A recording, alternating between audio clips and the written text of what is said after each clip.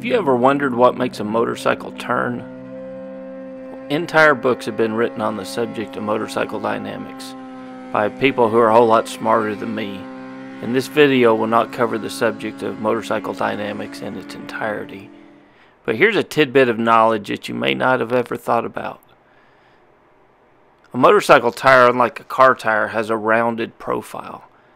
In fact, the center of a motorcycle tire has a greater circumference than the outside edge. So if a motorcycle tire is riding in a straight line, the contact patch has an equal amount of rubber on each side. Kind of like a cylinder, it has an equal amount of rubber on each side, and when you roll a cylinder, it rolls in a straight line.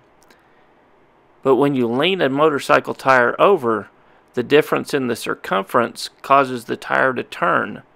It's kind of like this cone. When you roll this cone forward, it turns in the direction of the smaller circumference. You control the lean of the motorcycle by using counter steering. The harder you press, the further it leans.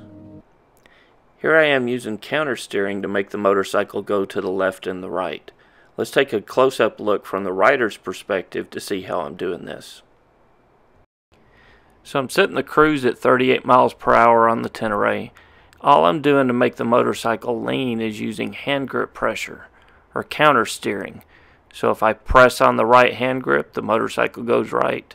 If I press on the left hand grip, the motorcycle goes left.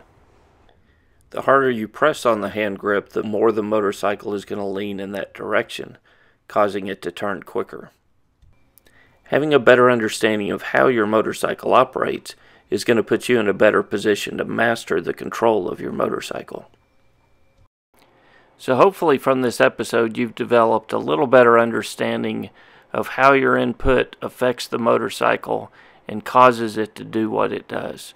Because in future episodes we're going to look heavier into the whole concept of turning and curves and how to get your motorcycle through a curve smoothly. Most single vehicle motorcycle accidents happen in curves, and it's because people don't really have that concept of counter steering down.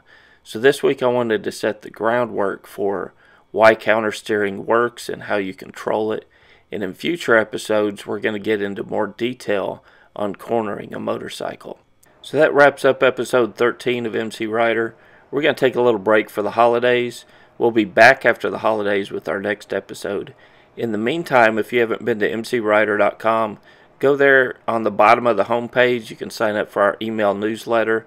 The first newsletter you get is going to have a lot of ebooks at the bottom of it that has some really valuable information that I think you'll enjoy reading through. Until our next episode, I hope you enjoy your holiday break. And until then, guys, I wish all of you a very Merry Christmas, and we'll see you on the road.